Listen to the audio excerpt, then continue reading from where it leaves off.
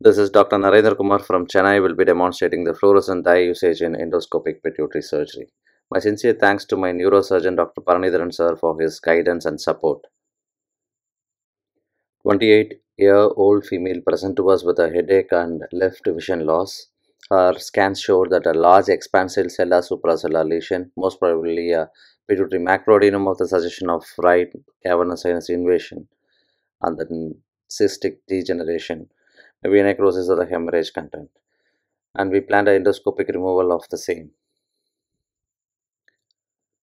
So, under general anesthesia, our first step is to do a partial resection of the middle turbinate, harvesting the hard flap. We are using a Colorado needle for this case to harvest. 3 incision was made to harvest the hard flap, and we are gently removing the flap and placing it in the nasopharynx. The next step is making a posterior septectomy. Every structure in skull-base surgery is a goal, so preserve this bone. This may be useful for the reconstruction in later. To make a clean cut, caudally and cranially, just cut the bone with the scissors, not to remove forcefully from the lax forceps, because this bone will be very thin and it can be used.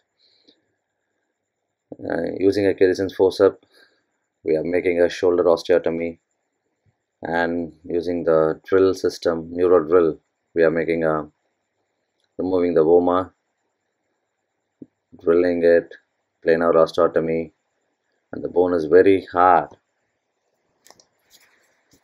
Took time, so we use a chiseling to remove the woma bone in a single piece. And this was a picture, the sella which is protruding can be visualized nicely. And our next step is to widen the exposure so that our handling the instruments will be good and the removal of the tumor can be easy. Now we are stripping out the mucosa overlying the sphenoid sinus. While doing this, we'll have a little bleed and which can be easily controlled. Take time for the exposure. Once it is done, and very thin bone was there overlying the sella, which can be removed with a Rosen's knife of the ear instrument or with a Kerrison forceps. Be gentle. Make sure the bone is bony thin, peppery thin, so that the removal will make it's very easy. Widen as much as exposure. That's very important for the success of the case. Using 11 blade, we are making an incision U shape. You can see the tumor is popping out. Make both the side the vertical incision. The dura is incised, and using the Blackersley forceps, you can superiorly you can place a dura. See the tumor coming out. We are taking a little for the biopsy.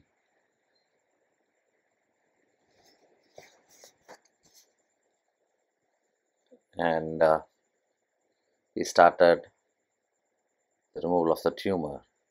You can see a glimpse of the green color, which is nothing but the fluorescent dye used 20 minutes before starting up the endoscopic pituitary surgery, given a fluorescent dye via the lumbar puncture. We are removing the tumor here. The fluorescent dye is very useful in endoscopic skull base surgery. The intraoperative detection of CSF leaks during endonasal endoscopic skull base surgery is critical to preventing the postoperative CSF leaks. So in that manner, the intrathecal fluorescein has been used in various doses to aid in detection of intraoperative CSF leak. Thereby, the detection confirming the watertight repair can be made And this complication of inadequate closure can also do in clue meningitis or tension pneumocephalus can be prevented. The primary indication of utilizing the closure techniques is successful identification of intraoperative CSF leak. Hence, any method that increases the surgeon's ability to detect intraoperative CSF leaks would be potentially advantageous. So we tried using this technique here, so that the diaphragm masala is coming down here, showing a very beautiful picture here, which shows that there is no CSF leak at present, and if so, it can be easily identified. So the lateral compartment of the tumor is also gently removed here. As the diaphragm comes down and removing the tumor is little difficult, you can raise it with the instrument as I do. But for the complete removal of the tumor or maximum removal of the tumor, if you drain little CSF leak via the lumbar drain, the diaphragm masala goes upstairs, and which makes the sella cavity free or easily available for any instruments to remove it, the tumor in toto. So these are some of the advantages of using lumbar drain. So hemostatic agents has been applied over here. With the maximal removal of the tumor, we can plan for the reconstruction, placing a fat inside the sella. Make sure that you are not doing a over packing of the same, and this is sufficient. Replace with the hemostatic fibrins and replacing the dura.